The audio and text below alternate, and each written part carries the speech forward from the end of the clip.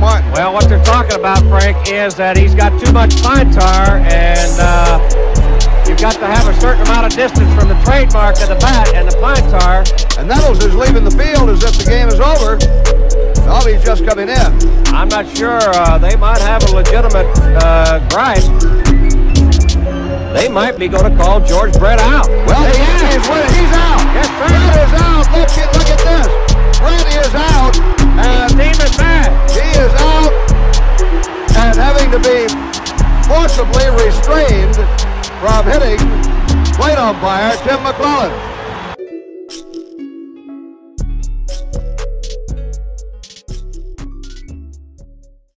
And welcome back to another episode of Too Much Pod Tar after we took a week off last week.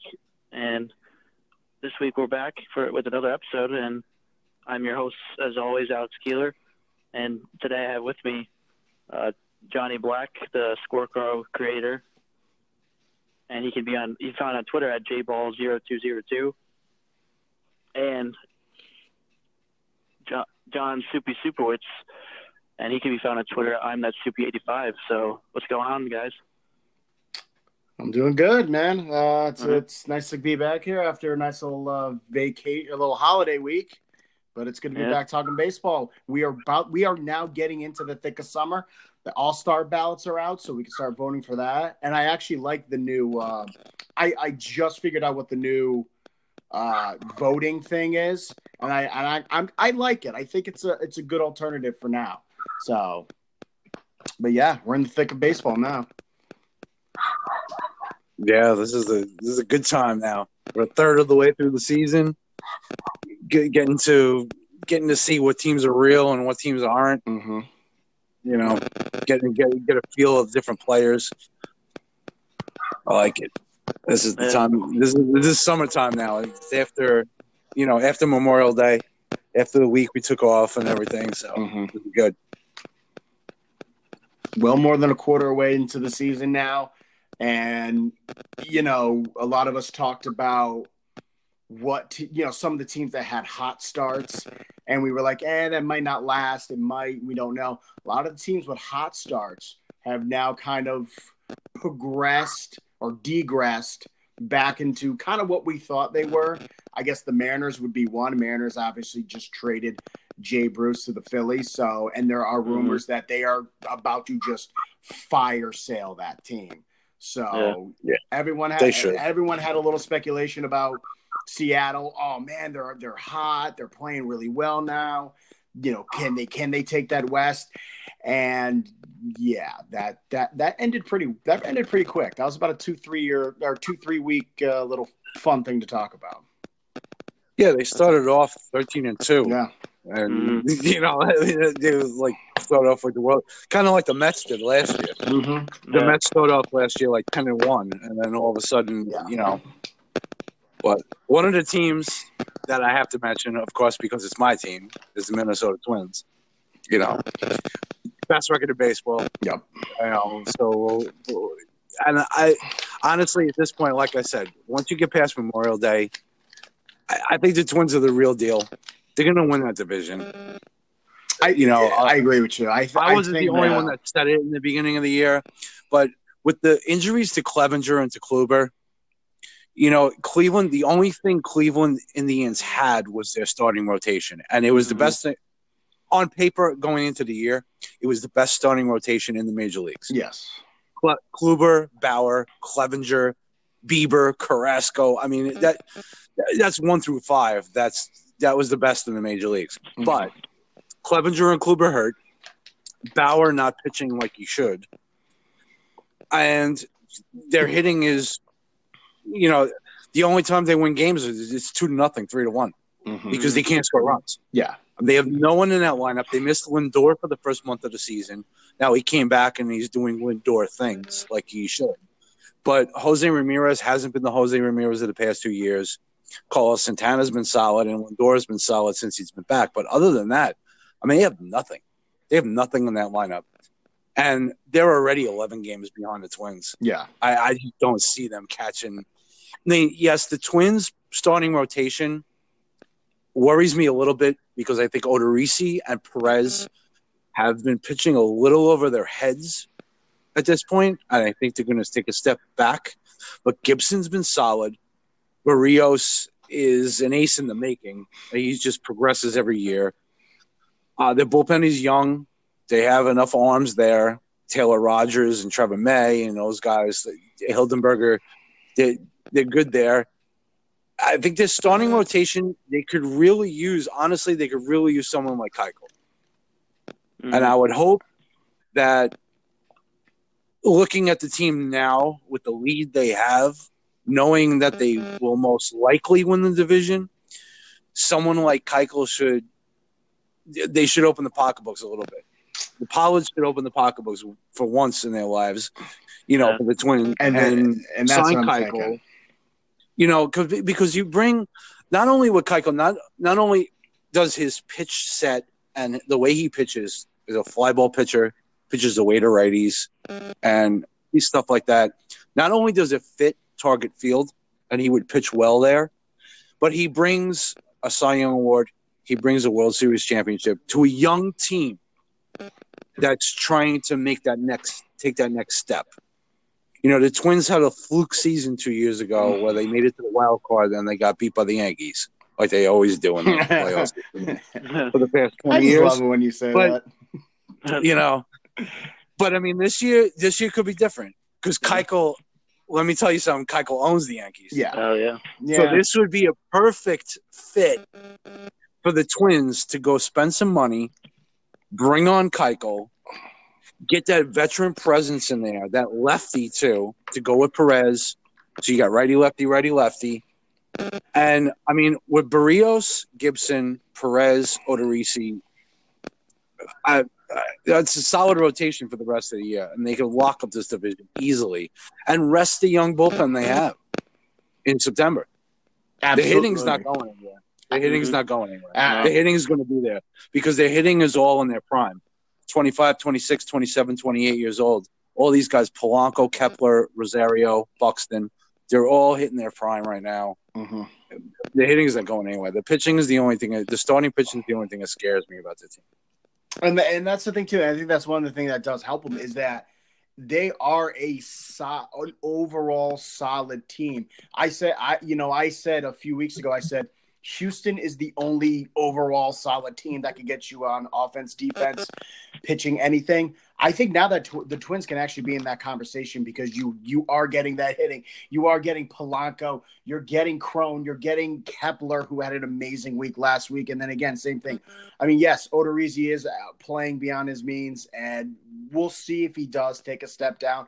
But again, the team is playing great overall, and it does help a little bit that division is not good, and I think that's why they could. But the problem is too, they're a young team. They can't afford to put the pump the brakes at all on this season. They can't go into cruise control. They have to just push forward the entire season because it's not a veteran squad where guys could take days off and relax and like that. A young team can't do that as much because they don't have the experience for that. So that's the one thing I would be a little nervous about is if they do get too much of a lead, they get into cruise control a little bit and they lose that competitive edge. That could be bad. I don't think they would lose the lead at all, but that could be bad if they do get into a series with a Houston that has playoff experience, the Red Sox that have playoff experience, the Yankees that have playoff experience. That could end very bad for a young team like Minnesota. So I'm just hoping that they keep pushing the way they are right now and don't let up until November 1st or whenever they play their last game. Yeah, I don't think Baldelli will let them do that. It was the way Baldelli played and the way he is. I don't think he's going to let that happen. But I understand exactly what you're saying, and that's another reason why I think Keuchel would be a key pickup for the Twins. Yeah. And because you're talking about the Keuchel. I mean, Keuchel pitches well against the Yankees, and then if the Twins make the playoffs, you got Keuchel possibly pitching against his old team, the Astros. Mm-hmm. You know what I mean? Like, there's yeah. You know, Odorizzi and Perez are both on 1-year deals. Yeah. This is it. Like, they're getting their free agent deals next year. Perez is on a 1-year deal. Odorizzi's on the last year of control. So they're pitching for their big contract. Yeah. Next year. So I don't see them falling off too much, but I still think they're pitching over their heads a little bit. Absolutely. I absolutely believe that. But again, they can afford it a little bit again because of the division. Again, they're a young team. I think they're going to have slides come mid-July, August. There's going to be slides. They're probably going to lose 5 of 6 games at some point. It's going to happen. It happens to every single team. Sure, but they can afford that because I think they right now they do have an outstanding lead. And again, with the way the Indians are right now, who knows if they ever eventually will get better. They might just completely blow up that team and just call it a day. They might. They might set someone up for pitching. Just again, we might have had a little insight with Alex's interview with Rachel Luba, who kind of suggested that they should trade Trevor Bauer. And if you haven't listened to that interview, it's an episode here on Too Much Pod Tar. So yeah, I was just about to mention that. Yeah. Yeah. So, but again, I think I absolutely think that the Twins are going to win that division. But like I said, again, they have to keep pushing. They're a young team. They can't afford to pump the brakes or go into cruise control. They got to keep pushing. They're going to have slides, but they just have to keep pushing. Yeah. Mm-hmm. No, I agree with that. Yeah. Definitely. Definitely, yeah. Going back on the Keuchel thing, the only question would be if, like, whoever signs him, he's not going to be, he's not going to be able to have be full strength. It's going to take him a little while to get, into season mode. So that's really the only question is, like, how long it's going to take. Like, is it going to take a month to get into season mode, or is it going to take 2 weeks or whatever? Like, supposedly he's ready to roll. I mean, he's been pitching simulated games. Yeah. Like 100 pitches and stuff. So, I mean, he's pitching simulated. That's going to be up to the team to evaluate, but. Mm-hmm. But again, that's not in game. You don't, it's not the same adrenaline as in game. So, he might have that adrenaline rush might help him. He might have 1 or 2 good starts to begin his season. And then I think he'll have like a 2 or 3 game slide. But I think, like, again, that rest is going to help come September, October, when he doesn't have 50 or something less innings than he would if he started, in spring training. So I think that might help to where he could, if he's going strong in October and he's pitching a clincher or maybe they're, an elimination game, he could go 7, 8. And pitch, and if he's pitching strong, because he has less innings in him this season. He has more rest, so that could help in October. I think he's going to have a slide. I think he's going to have a few bad starts, just again because he just it's not there yet for him. Kind of like how Sale was the first couple of starts for him. I think it'll be a little more for Keuchel. So, but I think it beneficially comes late September, October. It's going to help them, whoever team he's on, a lot. And we were talking about the division leads and all that stuff, like the Twins leading the division, and you guys both thought that they were going to run away with it. Then we go with our first topic here too, is with talking about the Yankees and Red Sox series that just ended the other night, and the Yankees have a lead in the division right now over the Rays, and then the Red Sox are, right now they're 8.5 games back of the Yankees, and it just seems like it doesn't seem like the Red Sox will be able to catch them at any point this season. The Yankees have dominated. They've the only game they lost so far against them this season was, on Sunday when they lost that game. So what are you guys' thoughts on on that whole series, and then and on the whole season series so far too, and we could also look forward to the London series is coming up at the end of the month. Yeah. So I mentioned this on the Scorecrow message board. I think it was yesterday. I said, if the Red Sox lose this game, lose the Sunday night game, I'm going to write an article about how they just need to sell. It's over. It's done. And a lot of people even said, well, they're only a game out of the wild card. And yesterday's win kind of helped out. I'm very happy, actually. I can't believe I'm a Yankee fan saying this. I'm kind of happy they won a little bit yesterday because it helped me put a little bit more perspective into their season. I don't necessarily – and actually I think last night's win was not a Red Sox win. It was a Yankee loss. Not to put it all on Clint Frazier, but it was a lot of people have kind of put his fielding his below average fielding in perspective before this, but it just was on blast last night, and especially because it was on national TV. It makes it even worse. And what makes it even worse is he didn't even stay to take any questions from the press. That made it 100 times worse. And in a veteran clubhouse, he's going to get talked to about that. But it let me put in perspective about the Red Sox season. They're not out of it. They're only a game out of the second wild card. I think the Yankees or the Rays are probably going to take that first wild card. I think that's just going to be a battle between those two. But there's a group of teams that not necessarily are better than each other. The Red Sox are in limbo because their hitting is starting to pick up. JD Martinez is starting to play better. Mookie Betts is starting to play better. Those guys are starting to pick up. But that pitching, specifically that bullpen, the bullpen could have easily gave up that lead last night. And it looked like they almost did. Again, same thing. Yankees made crucial mistakes last night. Crucial mistakes.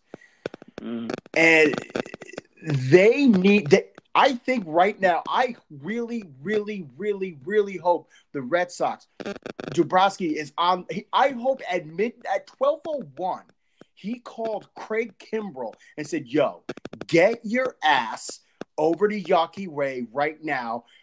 I don't care what I got to pay you," because that bullpen is terrible. It's awful. There is nobody in that bullpen you can depend on. And what is the most important thing, especially come late in the season, is your bullpen. Your starting arms are tired. Your everyday bats are tired. It's that bullpen. That bullpen that you're going to need sometimes 5-6 innings in October. You're going to need those. And they won the World Series last year with the skin of their teeth, especially with Craig Kimbrell. Craig Kimbrell so many times, whether it was the Gary Sanchez hit that was 5 feet from sending it to Game 5, or that Bregman liner that almost hit the ground. They need the bullpen. If they don't get a bullpen, if they do not address that need during the trade deadline, they are not even going to sniff the playoffs at all. Yeah. Yeah, I mean, the other thing with the wild card, right now the leader in the second wild card is the Rangers, so I mean, they're not going to be there. They're not going to be there at the end of the season, so I think the Red Sox are only game back of them. Then, it's just there's a lot of teams in there that are bunched together. So it's probably going to end up being like I think the Red Sox have the best shot of getting that second wild card. And like you said, I think it's going to be Yankees or Rays that get the first wild card. I don't think the Red Sox are going to be able to stay at that level. And I know like everybody wants to say, well, the Red Sox have the talent. I still don't think that they're above Texas or Oakland or any other team or Los Angeles or any other team. I honestly, like, looking out to it, I think Oakland, to me, has the best shot of possibly catching that second wild card. unless, again, Boston addresses the bullpen. But another problem is, too, and it'll all depend on what everybody wants to do, there's going to be a lot of buyers come the trade deadline. Yeah. So many more. Everybody's going to buy. I would say Seattle, San Francisco, and Miami, Cincinnati probably are the only teams that we know are going to be sellers. Maybe Arizona, maybe Colorado. It all depends. Colorado's actually won some games recently. They're still way out of the everybody's way out in the West. Let's see how far they creep in when it comes to the wild card. But I believe there's going to be a lot of people trying to pick up pieces, and it's, you know, and maybe can the Red Sox go, hey, we'll give you a bat if you give us an arm. Problem is with the Red Sox, their farm system is terrible. They don't have prospects, so they can't get they could get somebody mid-level. They can get mid-level relievers, but they can't get anybody shut down because no one's going to want any of those prospects that they have in the farm system. I've watched them. Trust me. I've seen the Portland Sea Dogs play a couple times. They're not good. They are not good at all. So, again, right now I think the East is the Rays, the Yankees. The loser of that division gets that one wild card. And the Red Sox, to me, right now have the best chance. They have all the other pieces in place. It's just, can they get that bullpen to kind of just put themselves slightly above everybody else? I think the Red Sox take that last wild card. I don't see Texas doing anything. Honestly, Texas pitching staff is horrible. Mike Minor is playing out of his mind right now. I mean, and that's just carrying them. I mean, they have Odor, they have Mazzara, they have Chu, they have Gallo, who's hitting actually like 280 right now, which is incredible. But he's on the IL now. Yeah, he just got. So I don't see Texas doing anything. I don't see any team. Honestly, it's the haves and have-nots in the American League, and the National League is the complete opposite. The National League is basically, with the exception of the Giants, the Reds, and Miami, every team is in it. Mm-hmm. Basically. Oh, yeah. In the American League, it's the exact opposite. It's the Yankees, the Astros, the Twins, and the Rays, and the Red Sox. Who's going to beat those five teams? I don't think anyone. And I understand what you were saying about Oakland. I just think they had a magical season last year, and I honestly don't see them doing the same thing this year. I love Matt Chapman. I love Matt Olson. I like Ramon Laureano. I like Semien. I like all these guys. They do not have the pitching, and they're not going to win 97 games again this year. I know they've been on a streak. They went on a little hot streak, and they did their thing. They won 9 in a row or 10 in a row, whatever it was. Oakland doesn't convince me this year. I think it's going to be the Yankees, Twins, Astros as the division winners, and I think the Red Sox and Rays both make the wild card, and they're going to play each other. Because I just don't see any other team in the American League coming close to the Red Sox or the Rays. The Red Sox still have talent. Yeah. They still have one of the most talented teams in the American League. They won 108 games last year for a reason. Yes. Did they get a little luck along the way? Yes, they did. Of course. To win 108 games, to win 2/3 of the season, yes, you get a little luck. But it doesn't mean they drop off by 20 games this year. They still have the same team they did last year, and they're not going to sell at all. They're all in. They forfeited their first-round draft pick this year, dropping down 10 spots into the second round because they spent money. They are not going to sell off at all. They are all in to win the championship. There's no way they're selling off. And they got nothing to sell off. Like you said, the farm system their farm system stinks. Everyone who they had who was young and coming up is up already. Devers, Chavis, all these guys those are young kids that they had. They traded a bunch of them already. They traded Moncada. They traded Kopech. They traded these guys. So they have nothing left to do except to try to win one more championship before it all comes down. Yeah, and going back to our first episode, my predictions for the division was actually the Yankees, Rays, and Red Sox for that AL East. So it's looking like that's what it's going to turn into. And then I had them as the wild cards through the Red Sox and Rays. So yeah, it's looking really likely right now, unless the Red Sox can somehow end up turning it around a bit more and playing more like the team that they were last year. But they definitely have the talent, as you said. But I just don't see it unless they improve that bullpen. So I don't really see it. Yeah, the bullpen. I don't think the bullpen's. I think it'll be okay. It's not going to be what it was last year, obviously, because they don't have Kimbrel, they don't have Kelly, and those are two big pieces last year. But I don't think with Barnes and Brazier, the back end, I think they're okay. I think they can maintain, and with their hitting, they have enough where they can at least compete in a division. Are they as good as the Yankees when the Yankees are healthy? No. That's why I picked the Yankees too to win the division.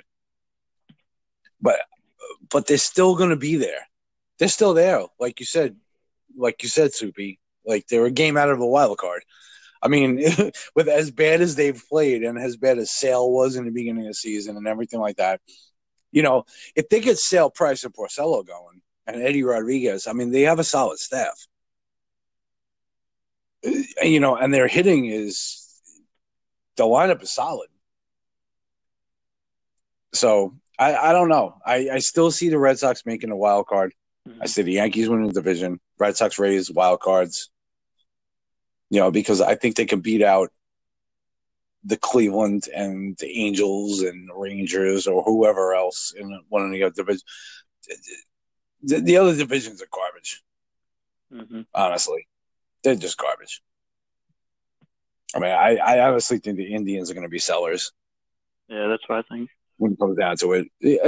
I mean, when it comes down to it, at the end of the month, if the Indians are 13, 14 games out of the playoff race, even if they're 6, 7 games out of the wild card, just sell it. Just dump. I mean, they don't spend money anyway. They're a mid-market team.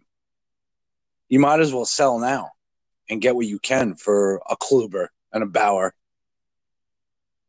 Keep Clevenger and Bieber. You have Carrasco. You still got a solid top 3 for the next couple of years. So sell Kluber and Bauer. Get you some bats to go with Lindor and Santana and Jose Ramirez. And maybe it won't be a total rebuild. Seattle already said it's a fire sale. Yeah. They're done. They already traded Jay Bruce. They're ready to go. But who knows with Jerry DiPoto over there? He just likes to trade. I don't know what he's got. He just likes to trade guys. I don't know what it is with him.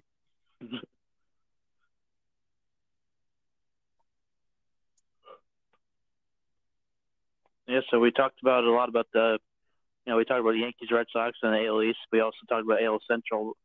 But then another, the NL West, obviously the Dodgers have a big lead too. And, you think the Dodgers are going to be able to maintain that lead in that division? Or do you think that, Colorado or San Diego, one of them who's going to be able to catch them? Or do you think they're just going to keep that lead the whole season?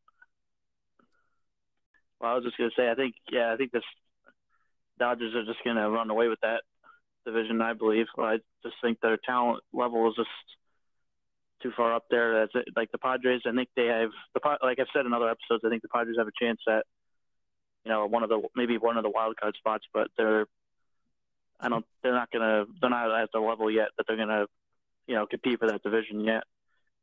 I think next year is their year maybe to have a chance at that division. But this year is just, kind of their up and coming year, kind of like starting to be in the playoff race, but not make it, but come close. But with the Dodgers definitely, with their solid rotation, their Bellinger playing at such a high level, right, like he has all season. And I just don't see them falling off at all. And Diamondbacks aren't really going to go anywhere either. They don't look too good. So they've hung in there a little bit, but they're definitely going to start falling off a little bit more now. So I think that the Dodgers are definitely running away with that division. Yeah, I would agree with that. I don't see the Rockies catching them. Yeah, I don't see Arizona. Arizona's in a rebuild mode anyway. I mean, they got rid of Goldschmidt last year. They got rid of Pollock, Corbin. I mean, there's no way they're going to compete. San Diego's a year or two away. Mm-hmm. They're young kids. They may be playing decent right now, but the grind of this major league season is once you hit August and September, they're going to fall off. We see it all the time. We saw it 2 years ago with Milwaukee. They had a lot of young guys. They fell off at the end of the year, and then last year they came up. We saw it with Philly last year, and what are we seeing this year? Philly's leading the division. Yeah. It takes a year to get these young guys. They have to maintain. 2 years ago at Milwaukee, the young guys fell up. They fell apart in August and September. They kind of fell off. Mm-hmm. Same thing with Philly last year. The young guys, Hoskins and guys like that, they fell off. They were playing out of position. It was a learning curve. I think San Diego's going to go through the same thing this year. Yeah. San Diego's got a lot of talent. And they have a lot of talent coming. I mean, Dinelson Lamet is coming off his Tommy John surgery. So he'll be back this year. But he'll be pitching just coming back from Tommy John. So, I mean, he'll be back at full strength next year. Yeah. McKenna Gore, the young kid they drafted, stuff like that. Arizona's in rebuild mode. They have 4 picks tonight in the draft, so what they can do to build their team, they're a couple years away. Colorado can make some noise, but it just seems like they just never get – it's just never, there. No. I don't know. Los Angeles is the class of the division. Yeah. There's no doubt. I mean, they've won the division 6 years in a row. It's not going to change. It's not going to change anytime soon. The only thing is if they can get over that hump of, they've lost 2 straight World Series. So I'm kind of rooting for them to, get over the hump and actually win one for a change. I'd love to see them win one unless they play the Twins. Yeah. So that's fine with me. They can win one. Yeah. I mean, last year it was tough to watch them lose, especially since it was the Red Sox. But I hated seeing that. Yeah. Yeah. But I think actually my World Series pick from before the season was actually Yankees and Dodgers. So that's definitely a potential right now. So yeah, could be. I mean, it's a rematch of 77 and 78 and 81. Yeah. I forget who I picked. I picked the Nationals like an idiot again. Oh, yeah. I think I picked the Nationals and Astros, if I'm not mistaken. I think it was the Nationals and Astros. Yeah, I think that's what it was. That sounds right.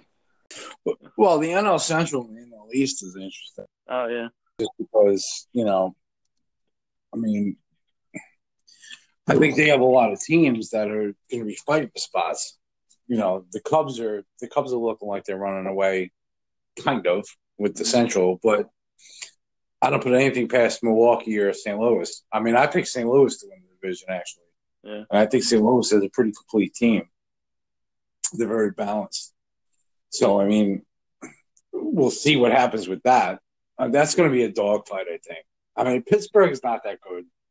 Mm-hmm. And Cincinnati's just not good. You know? No.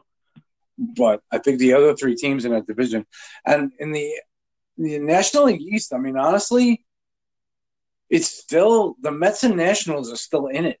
Like, it's not that far apart where they can't go on a run. So, I mean, that's still a 14 division. Mm-hmm. I mean, it's not like Phillies really run away with everything. So, I don't know. National League is tough to pick.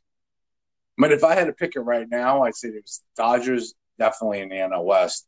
Mm-hmm. I'd probably still stick with the Cardinals in the Central. And I'm going to stick with the Nationals in the East. Mm-hmm. And I think what I picked in the beginning of the season was both wild cards coming out of the East. Yeah. And I think I picked Philly and the Mets coming out of the East. So I'm going to stick with what I said for now. You know, it always changes a little bit, but I think I'm going to stick with it. Because there's a lot that can change. We still got over 100 games left to play. A lot of moves to be made. Trade deadline. You know, and what's funny is I keep seeing on like Yankees Twitter all these trade proposals and things talking about Scherzer. Mm-hmm. And I'm like, why would you even mention that? Because Washington is not trading. And I see people on Twitter talking about, well, the Nationals should trade Scherzer because they're out of it and everything. I'm like, are you really? Like, are you kidding? He's got 2 more years of control. They're into him for millions of dollars. Like, why? Like, what do you think? And I'm seeing people trading like, oh yeah, we'll trade him Clint Frazier and Greg like, what? Are you kidding me? Yeah. You're talking about the best pitcher in baseball, basically. And you with 2 years of control, and you're going to trade him Clint Frazier? I think the one with trade, a bunch of other guys. I think the one trade proposal was actually some like the one guy at MLB Network. I forget. I don't remember his name, but his one proposal was like Scherzer for, I think it was Frazier, Bird, and Andujar, and somebody else. It's like Andujar is out for the season. Frazier's, he's up and down. His defense is shaky. His bat is okay. Bird is injured, and when he does play, he's not even that good. So it's like, why would the Nationals take that trade? I said to one guy on Twitter, I said, if the Nationals would ever entertain an offer from the Yankees for Scherzer, it starts with either Torres or Sanchez. Mm-hmm. That's where you start. And then the package goes from there. Because if I'm the Nationals and I'm trading Max Scherzer, who's arguably the best pitcher in the major leagues, and with 2 years of control, if I'm going to make that deal, I want your best players. You know who I. So it starts with Torres or Sanchez or Judge. It starts which would never happen. Yeah. Which would never happen. Exactly. You guys hear me? So first of all, the Nationals aren't trading Scherzer. It's not happening. Yeah. Oh, sorry. I don't know why. You guys hear me, right? Yeah. Yeah. All right, cool. All right, I don't know. I was getting like major feedback. All right. No, if the Nats and the Yankees if they're gonna start trade talks, I agree with you. Torres can be a starting point. Sanchez, but I think LeMahieu even should be a talking point because the whole Brian Dozier thing in Washington has not worked. They need someone at second base, and if you've got Didi coming back, you got to put Torres back at second. So, and even with how Urshela's been playing this year, you've got an extra. The Yankees have an extra spot, and again, there's nothing wrong with having extra outfielders, extra infielders, extra anything. But if you really want to spark talks with that, I would say the Nationals could even say, all right, what about that LeMahieu guy who has been probably their most consistent hitter all season? Yeah, I don't think the Yankees would do that though. Just like even with Didi coming back, and I think they're going to find a way to put him in there still, because he's just because, like you said, he's been the most consistent hitter on the team. But you can't just take someone like that away. Like, well, May will be the starting third baseman. Yeah, he's better than Urshela. Yeah, honestly, I think that Urshela might end up being in trade talks. So. I mean, the thing is too with Urshela, he's this little run he's going on. It's great, but other than that, he really hasn't done much in his career. I mean, this was his third team just this year. Last year he was in Toronto. He's bounced around a lot in this league. I think before this season he had a 230, 240 career average. So I don't know if this little spark he's had since coming up is really going to help in trade talks. I think if you could, package him with a Frazier, package him with an Andujar or Torres or something, they maybe. But I don't think Urshela alone is someone that anybody could really, besides maybe, another team maybe needs a player off the bench or something like that. But I don't think you're going to Urshela shouldn't even be in the conversation for someone like a Scherzer. Yeah, definitely not for Scherzer. No. Scherzer's, like I said, Scherzer's going to start. It's going to start with Sanchez or Torres. It's going to start with a franchise-type player like that. And the thing is, too, Washington's having an off year, but there is so much talent on that team with the starting pitching. And then you've got Rendon, you've got Turner, you've got Soto, you've got the pieces there. Just because the Washington's having one bad year, I'm not going to get rid of not just the ace of my pitching staff, but one of the best pitchers in the league. Yeah, exactly. Who's already signed for the next 2 years. Exactly.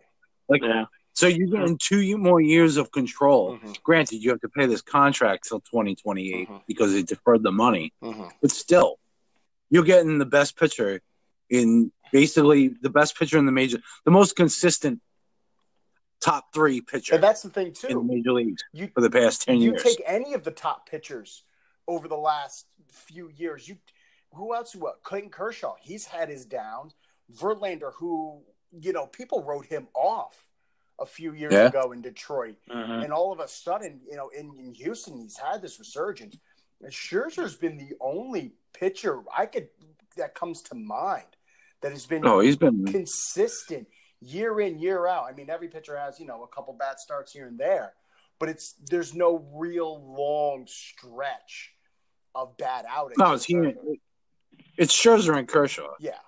The 2 best pitchers in the world. But Kershaw's been hurt, too. Yeah. I forget, Kershaw's been hurt. The funny thing with Kershaw, the funny thing with Kershaw is last year, everyone was like, well, Kershaw was hurt.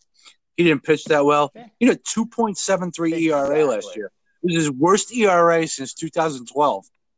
And that's dude, 80% of Kershaw, 80% of Kershaw is better than 99% of the starters in the league. Like, he's that good. Yeah. I mean, so is Scherzer.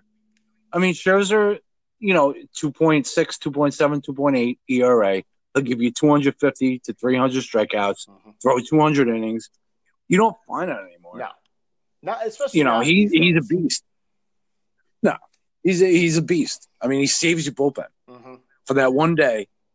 And we know how historically terrible the Washington bullpen is. The worst bullpen since 1920. Second worst bullpen since 1920. They're hard.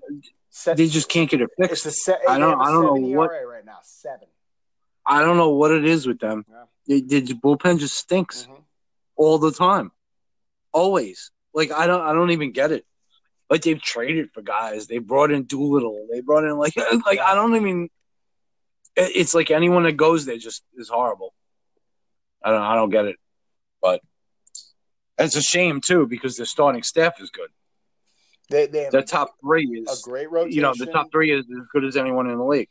Yeah, they have the great young hitting stars. I mean, this team the team has a great foundation, a great infrastructure.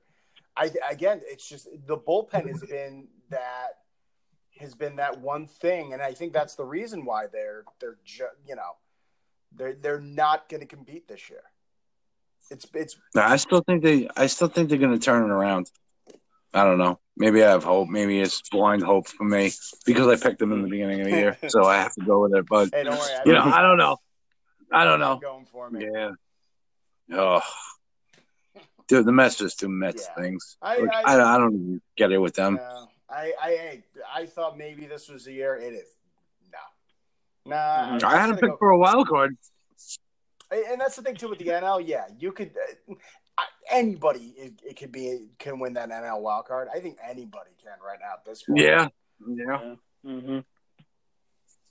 Yeah, I mean, all these the National League. It's just you can say this is like we said. I think you said Supi at the beginning of the season with that that first episode. Like almost every single team in that league has a chance to make a wild card. Like there's only like 3 or 4 teams that are definitely out of it. I said like the Marlins and. I did think the Reds were going to be better this year, and that was completely wrong too. Oh yeah. Let's just talk about how wrong I was. Come on, I was terrible. Oh, the Reds were bad. I really thought Sonny Gray would turn it around. Yeah, that's what I thought too. Why do you guys believe in Sonny Gray? I never understood the belief in Sonny Gray. I don't know. I never got it. Matt Kemp. I thought it was going to be Sonny Gray, Matt Kemp, and Yasiel Puig. Just the one shining thing is I do love watching Castillo pitch. He's something special. He's something special, and it's unfortunate that Luis Castillo. Oh yeah. It's unfortunate that he's the one piece of like bacon in a turd sandwich, basically. He's like a little bacon bit in a turd sandwich. Yeah. I like Castillo. He's definitely one of the front runners for Cy Young right now. So yeah. I mean, like, I guess that was going to be our next topic too. Is just talking about some of these front runners for the major awards like Cy Young, MVP, Rookie of the Year. You got, as I said, you got Castillo in there for National League Cy Young, and obviously Scherzer will be in there. And then you go to the MVP, Bellinger, Yelich, even Pete Alonso has a potential for Rookie of the Year and MVP. So those Pete Alonso is ridiculous, man. Yeah. Oh my God, that kid, 19 home runs, 940 OPS. Dude, the dude is like he's reeking, like he's killing it internationally. He's definitely got Rookie of the Year. I mean, I would think internationally. The only chance anyone else has is possibly Brian Anderson. Yeah, I think it's his name, right, from Pittsburgh. But Alonso's such a lead on everybody, I think, in Rookie of the Year. And then in the American League, it's Brandon Lowe. I mean, to me, anyway, he's got 11 home runs to 855 OPS. I don't think anyone else is touching him. As long as he continues to get some playing time with Tampa Bay. Yeah. I think he's good for Rookie of the Year in the IL. For sure. I just don't see any pitchers making any moves or, it depends on if some of these young pitchers come up like within the next week or so. Like they're talking about like Dylan Cease, Chicago White Sox and stuff like that. Because some of these pitchers come up and really make a mark. then I can see it. But what Pete Alonso's doing right now, I mean, he could his 20th home run tomorrow. Yeah. Like, I mean, that's crazy, dude. You know, American League's a little murkier as far as that goes. Yeah. You know, because Brandon Lowe's been good, but it's been a little tighter there. But other than that, I don't know. What do you got, Supi? I'm still going with my Brendan Rodgers pick for NL Rookie of the Year. He has an okay start, 268, 7 RBIs in 13 games. It's not bad. It's not, but my problem is Pete Alonso has just been skyrocketed so quick. He just blew up. So I don't know if that's going to happen. And then I'll go with who I think is actually going to get the AL MVP, only because he's right now has the combination of everything, and he's hitting better than he ever has. I think Joey Gallo, even though he is hurt right now, I love watching Joey Gallo right now, and I think he's gonna, if he could kind of keep the average to where it is, because I mean last year he hit I think 209. If I'm trying to remember, 206, 209 or something like that last year. And now he's hit 276. And again, 2 straight seasons with 40 home runs. If he could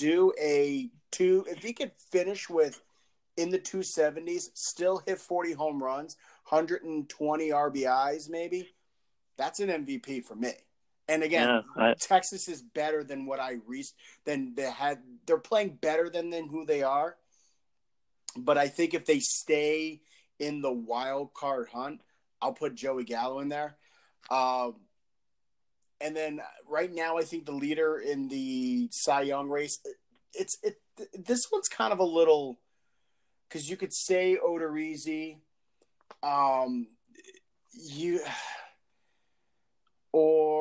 Verlander's pitching well too. And then Domingo Germán has been my favorite pitcher to watch all year. Unfortunately, he's had 2 kind of rough starts the last couple of games. I think he's right now, he's that young pitcher who has been getting outs and getting effective starts just based on his stuff. But I think now that there's tape on him, players are starting to learn him. So he's getting hit a little bit.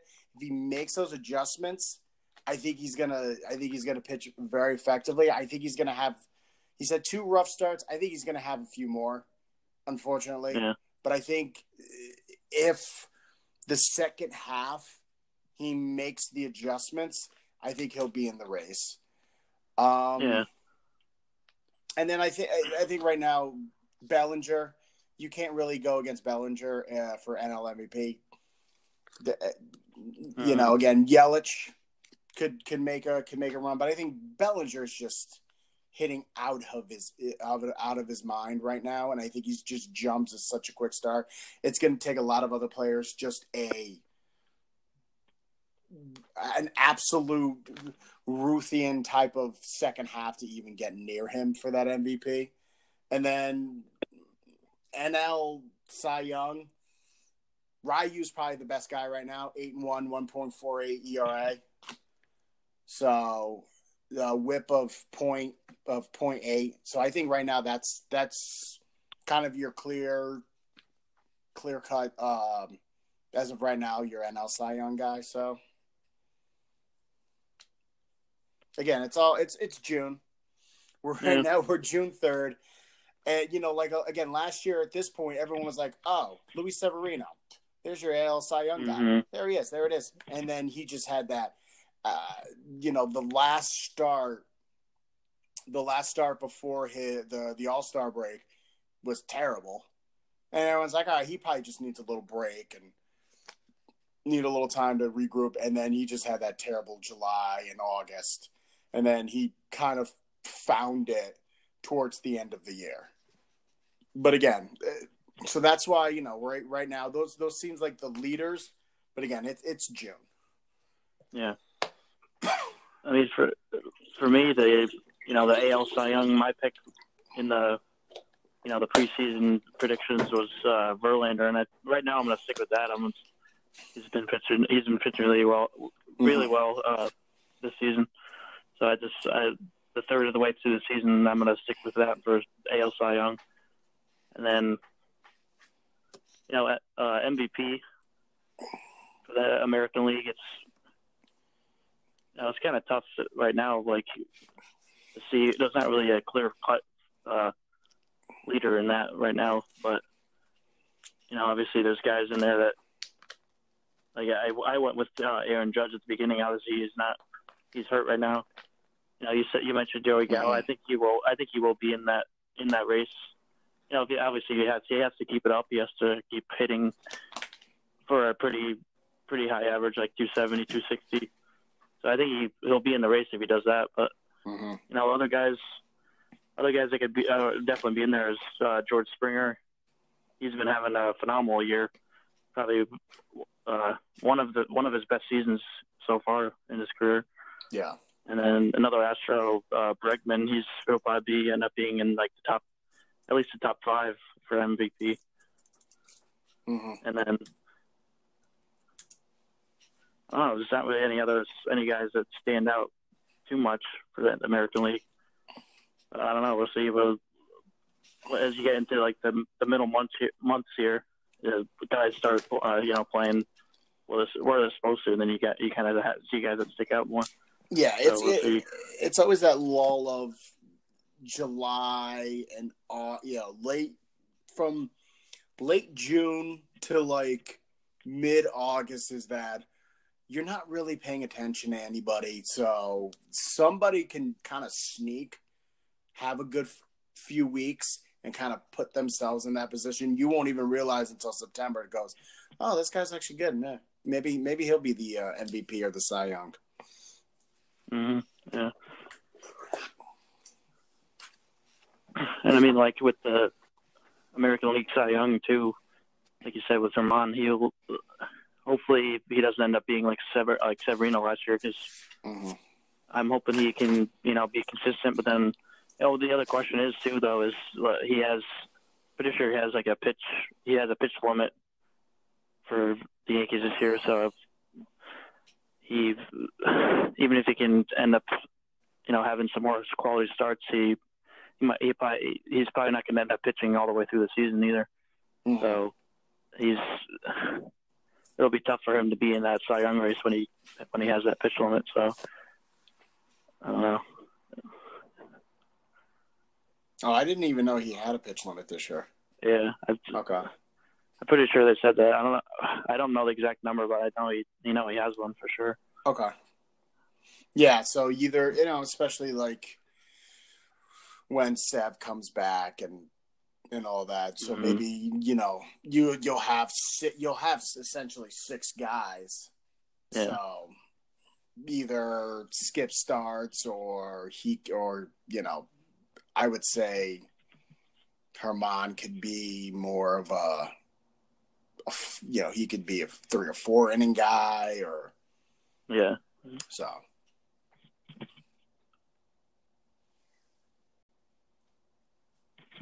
I mean, don't forget too that Montgomery is supposed to come back probably mid-July, August from Tommy John. Is that official? Because I know like he's had some setbacks, and I know he got pushed. He got pushed to the 60-day and to make some room from other people. Yeah. I don't know, but yeah, okay. So yeah, you're gonna have. You'll have Severino, you'll have Montgomery. I think Montgomery, they might move. I think more or less he may either get moved to the bullpen or they might just put him in Scranton and just kind of be like, hey, we'll probably use you in September. Yeah. I definitely feel like that's the best thing to do is like ease him into it. Like, yeah. And again, because they don't want to rush anything. Yeah. They're not hurting right now for a starting pitcher, and they're very lucky with that too. So this, for the most part, CC being hurt a couple of times, and Severino, and they've been very lucky enough to have the guys who come in pitch effectively and kind of fill those roles. So, and even with even with Sessa's he's pitched well when he's been coming in. So who knows? And especially could help, come late September when they can rest guys. Oh yeah, definitely. So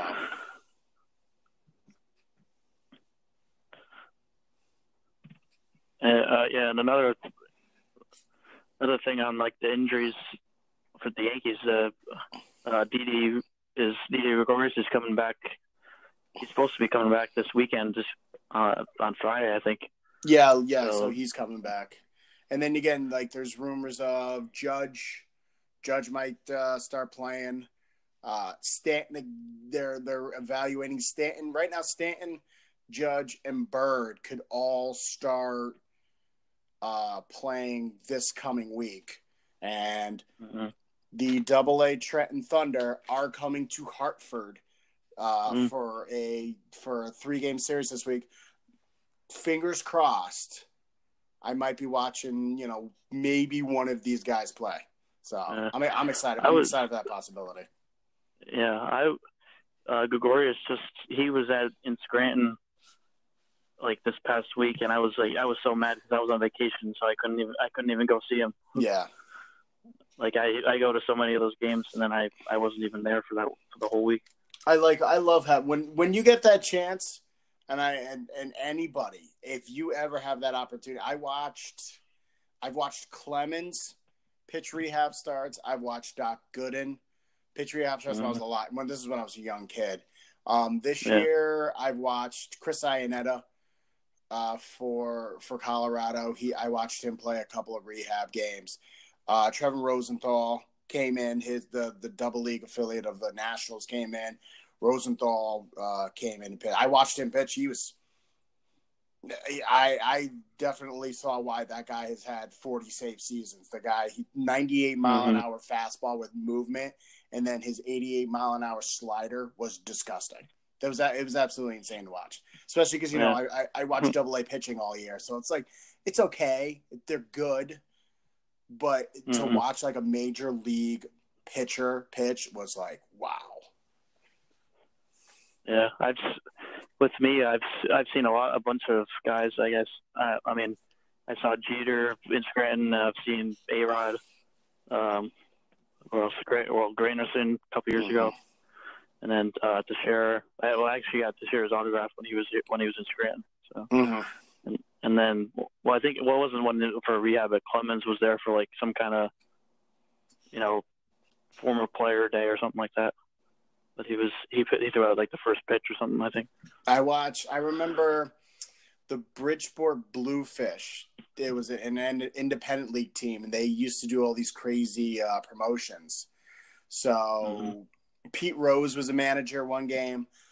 Roger Clemens was a manager one game. Kevin Nash and Scott Hall, former NWO, were managers of a game. Ric Flair has done it. They used to do that. So, like, anytime they used to do, like, these crazy promotions like that, I used to always go to them, and they're so much fun to watch. I watched Kevin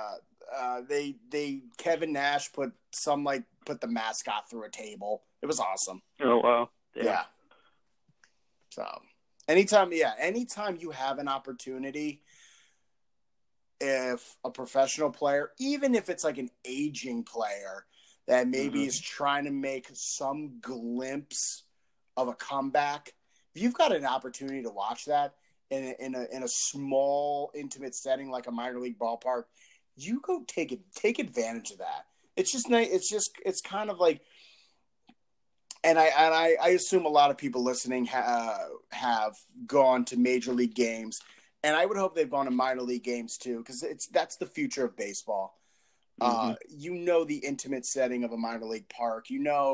There's never a bad seat at a minor league park, and just be able to get close enough to watch that stuff. It's always fun to watch. It's always enjoyable. Like, again, I work for the Hartford Goats, AA affiliates of the Rockies, And the big reason why I love this job, like I love working for them, is obviously I love watching baseball. Baseball is a big passion of mine. But again, every day on a daily basis, I'm watching the future of Major League Baseball in a close, intimate setting. And I'm getting to know these players. And it's going to be cool in a few years when, you see these guys in the big club. You're like, oh, yeah, I remember watching him play when he was in his late teens, early 20s. So. Mm-hmm. Yeah, I mean, like with the Railriders, it's awesome to see. Over the last few years, I've gone to a bunch of games. I've seen Judge coming up. I've seen Torres, Sanchez, Severino. I've seen all those guys. It's awesome to see them playing now. When I saw them just a few years ago in a small setting like that, like you said. It is, yeah. And again, I'm watching some guys now.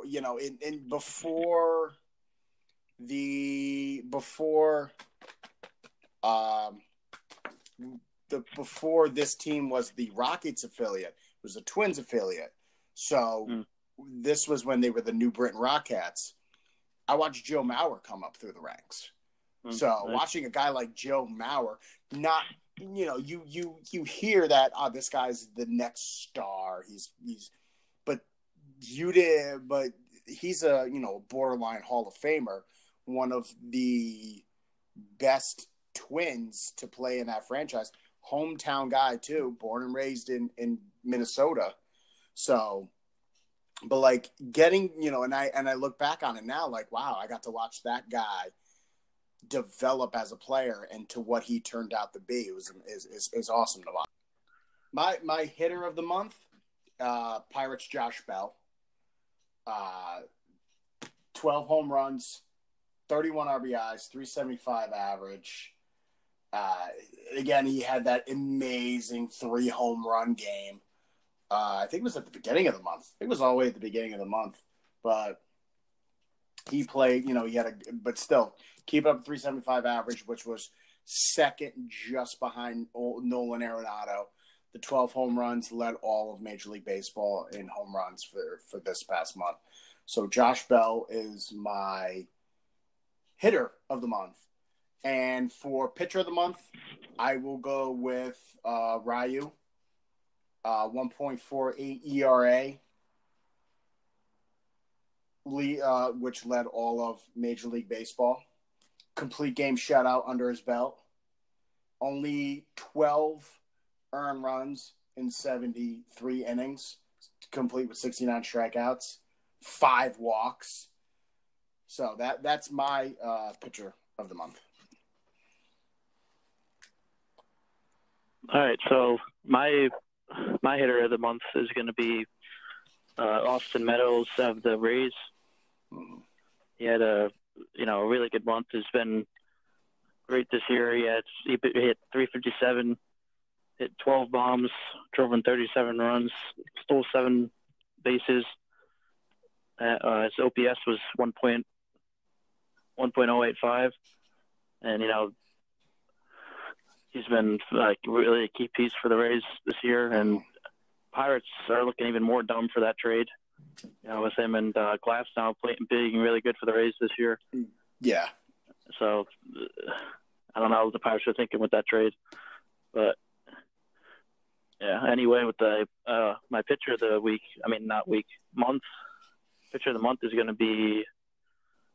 I'm actually going to go with a reliever. I'm going to go with Kirby Yates of the Padres. He got 21 of 21 saves in the month of May. Oh, not in the month of May, but for the season so far. And he's obviously May is included in that, and he's just been, pitching out of his mind this year.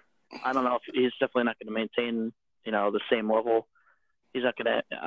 He won't end up breaking the saves record. He's not going to break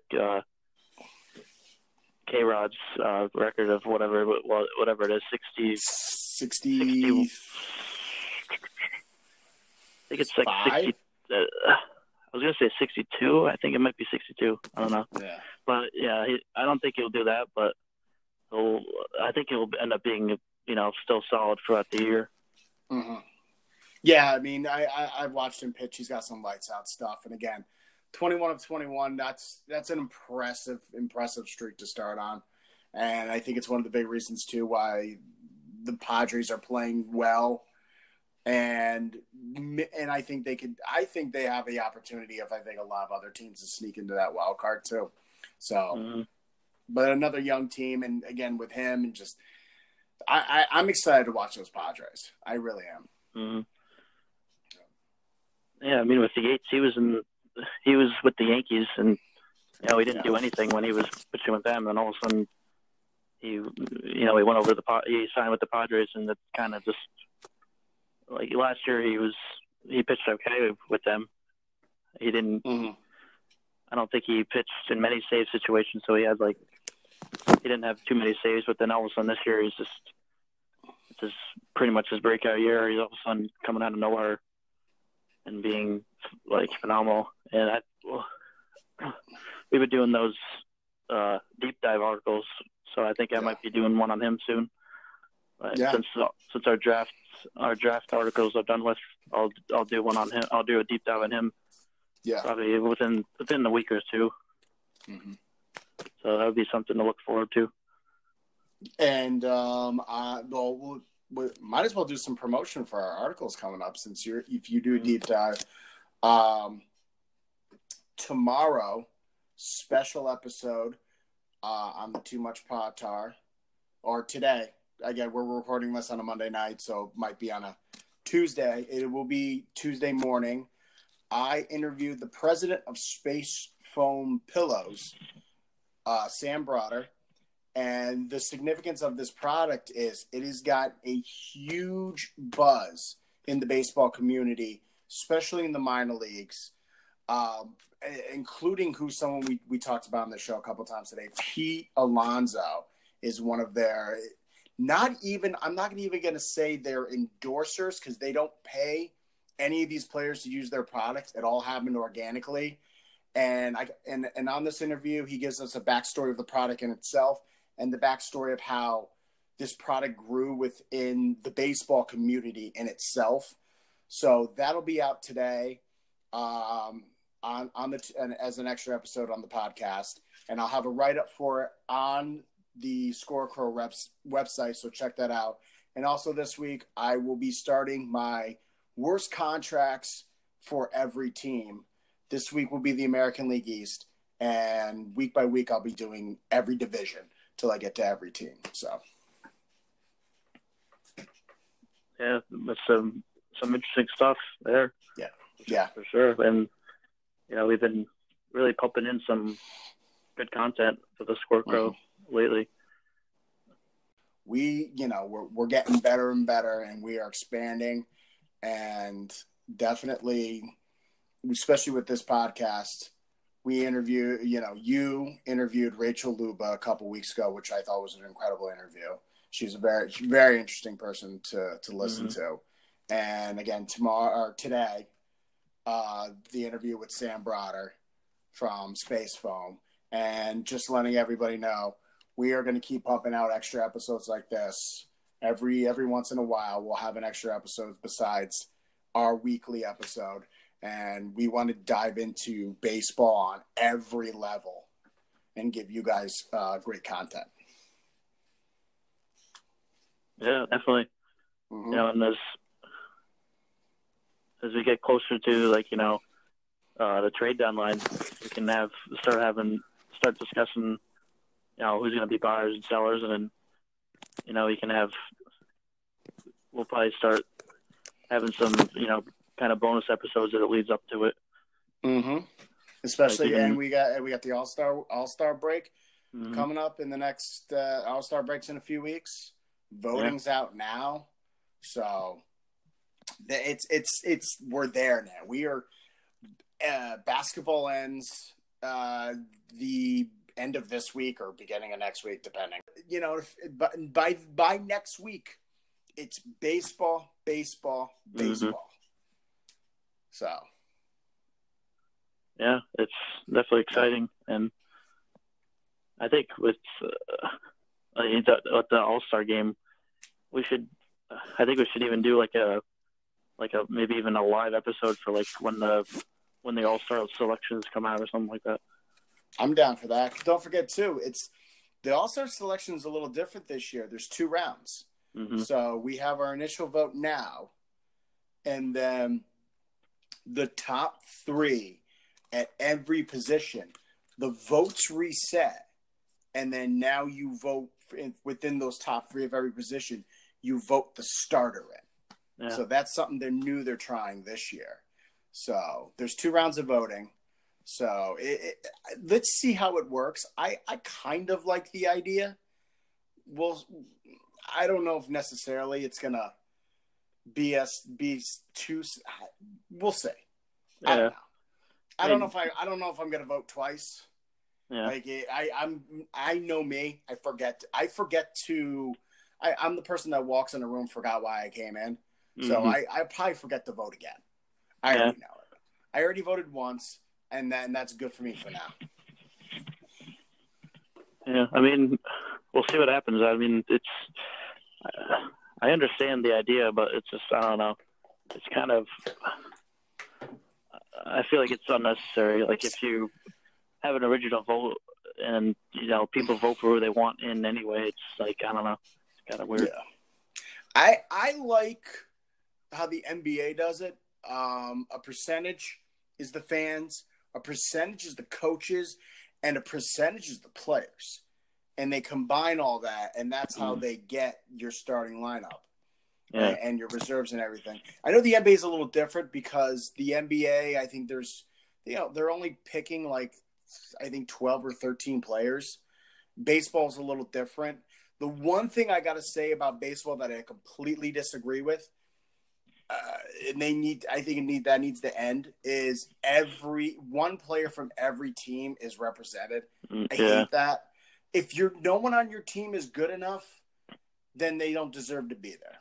I don't think, I don't like the fact that they take away an all-star spot of someone who might deserve it just because we got to get somebody from the Florida Marlins on it. Yeah. But I'm trying to think of who. Yeah, who even would make it? I have no clue. I think I'm thinking of the really bad teams. I don't know if anybody. I can't think of anybody on the Giants. And I would say from the Reds, I would put same thing, Luis Castillo in there, and I think he could even be a starter. He could possibly be the All-Star game starter. I think he's got a good chance. He's pitching really well this year.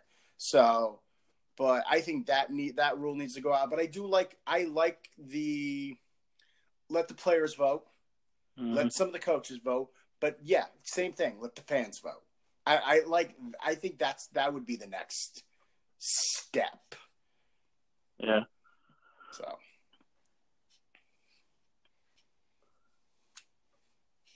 Yeah, I just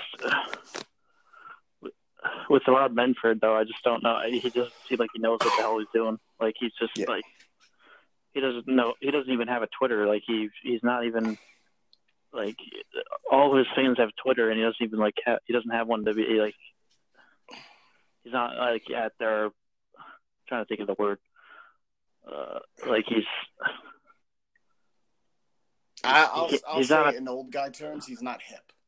Yeah, that's close enough. Yeah, and especially with this game is kind of falling by the wayside for a lot of reasons, and I think that's kind of a perfect example. I think I want my commissioner to have a Twitter. I don't care if he's sitting. I don't care if he's sitting on his couch with his phone in his hand tweeting it. Do you know how many people's Twitters, they don't actually tweet their own Twitter? They always have people handling it for them. Yeah. Hire somebody to use your Twitter. You are the commissioner of Major League Baseball. Pretty sure you can get a social media guy to do your Twitter for you, to make statements for you, to do things like that.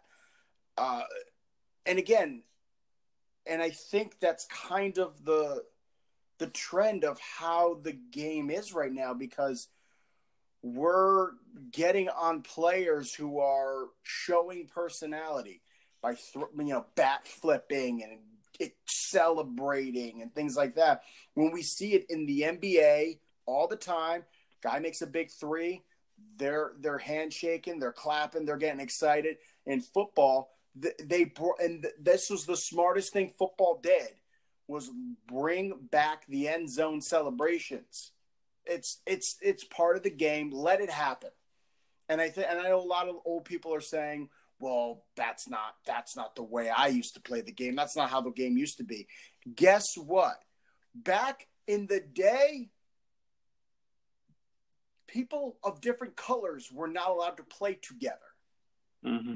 Back in the day, people didn't wear helmets. Back in the day, people didn't wear pads and they chewed tobacco. But that doesn't happen anymore. No. We're evolving as people. We're evolving as a society. The game of baseball needs to evolve with it. We need to show personalities. The best players in the game, who's the best player in the game right now, figuratively, is Mike Trout. Mm-hmm. I guarantee, even in Los Angeles, in Anaheim, just outside of Angel Stadium, if Mike Trout stood there with a poster that said, "Hi, my name is Mike Trout," I'd have no idea who it is. Because he's not as eccentric as a LeBron James, or even like Kevin Durant or Steph Curry, or in football, everybody knows who Tom Brady is, mm-hmm. or everybody knows who Le'Veon Bell and Antonio Brown are. Baseball needs that. Yeah, I mean, like we've talked about on the show before, with how Major League Baseball has a marketing problem, and like example would be like with the draft, like different drafts, like NFL. If I ask you who the number one pick is, your answer would be Kyler Murray. If I ask you like NBA draft, who's going to be picked number one? Zion. But then if you look at the MLB, like the casual fan is, if you ask them who was picked number one in the draft this year that started, last night. So this episode's coming out on Tuesday, but if you ask anybody, it would be like who the hell is Adley Rutschman? If you ask like just a casual fan, it'd be like, who the hell is that? If Adley Rutschman walked into my house right now and said, "Hi, I'm Adley Rutschman," I'm like, "Who the hell are you? Why are you in my house? I'm calling the cops." Yeah. But the only argument I would make with that is the MLB has the development system, obviously. They have the minor league farm system. So I don't know June, I guess today's June 4th. I don't even know what date it is anymore. June 4th. Right. June 4, 2019. I don't know how any of these players drafted today are going to do until at best 2022, 2023. That's I think one of the problems is one of the things that with MLB compared to Zion Williamson is playing the last week in October in a Pelican uniform or whatever uniform he's wearing. Kyler Murray, week 1 in September, is under center for the Arizona Cardinals. Yeah. And I think that's the difference between MLB. Yes, I do think MLB should maybe try to do not necessarily the younger guys, but these guys that are up now. Instead of everyone trashing Tim Anderson for throwing a bat and getting excited, just put his personality out there. Don't make him a villain. Make him a hero. This White Sox team is young. Right now, they're not going to do much this year, but in a few years, these younger guys are going to come up, and they're going to be a good team. Let's know who Tim Anderson is now, so if the White Sox are competing for an AL Central, we'll know who that is. We'll know who these White Sox players are, rather than like, oh, who's good this year? Oh, the White Sox? Who they got? Mm-hmm. Tim and oh wait, that guy who like flipped the bat once. Yeah, okay, I know who that is. Yeah. Rather than, I've been watching Tim Anderson for a couple of years now. This guy's incredible, and now his team is good. I want to pay attention to that. And one more thing, Major League Baseball complains about how there is no African American influence in the game, it's right there. It is in your face. It's right there. Yeah. So he likes to throw a bat. So he loves to get excited. What's wrong with that? That's what the kids like now. Kids are doing dances. Kids floss every chance they get. Mm-hmm. You know? Just let the kids celebrate. Let them get excited about something. Let them get excited about the game of baseball.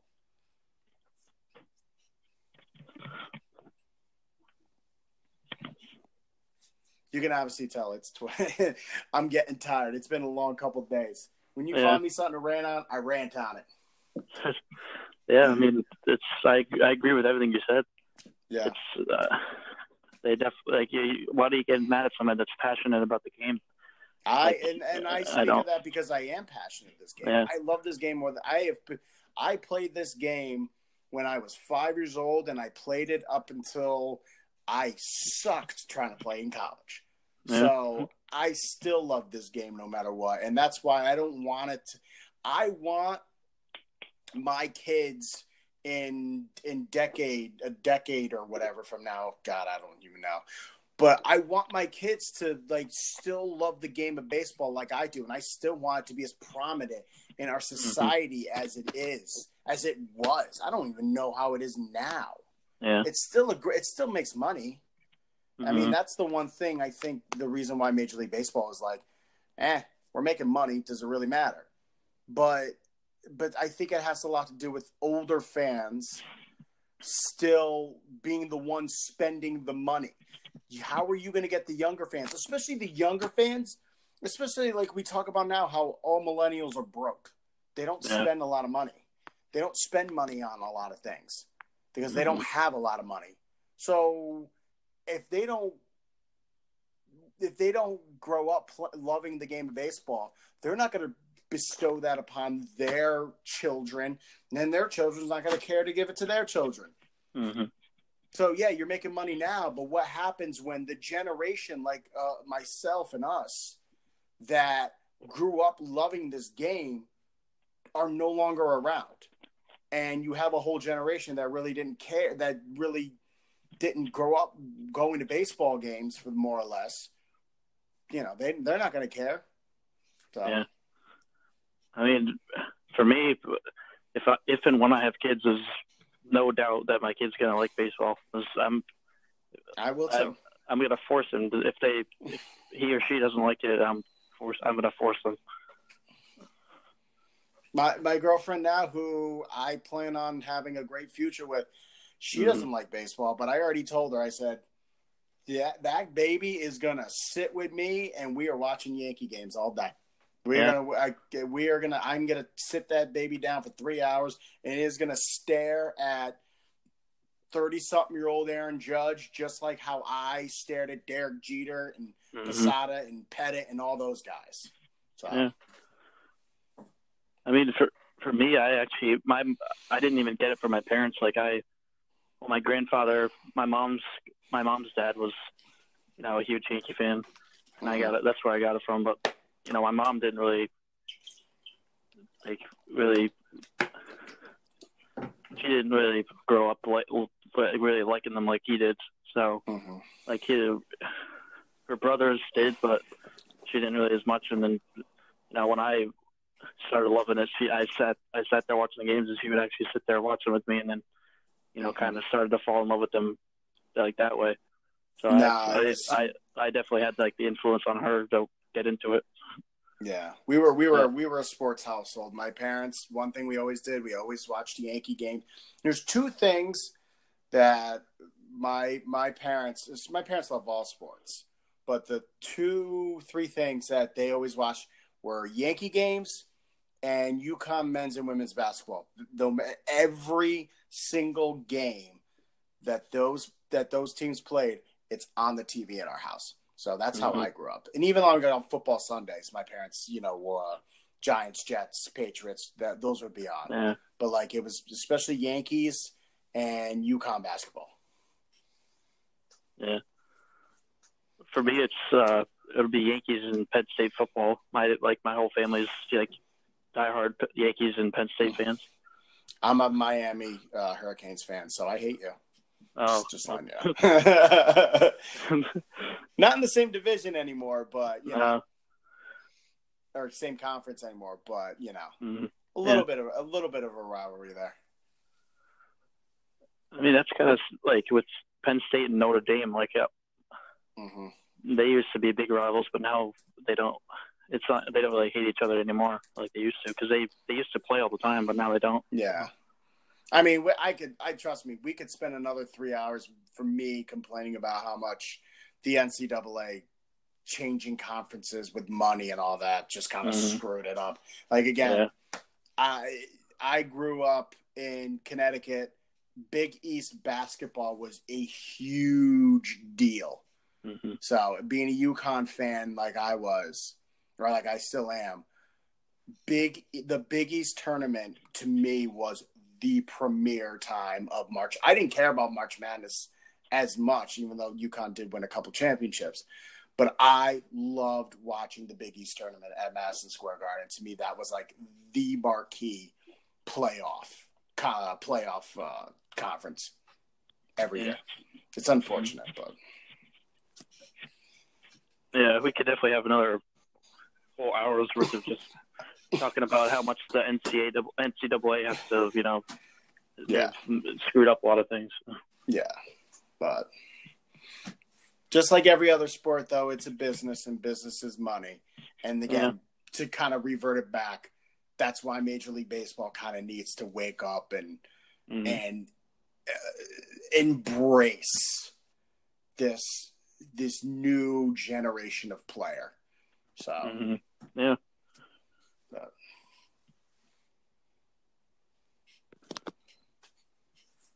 So I guess we should, start wrapping up here. But yeah, absolutely. You know, it's been a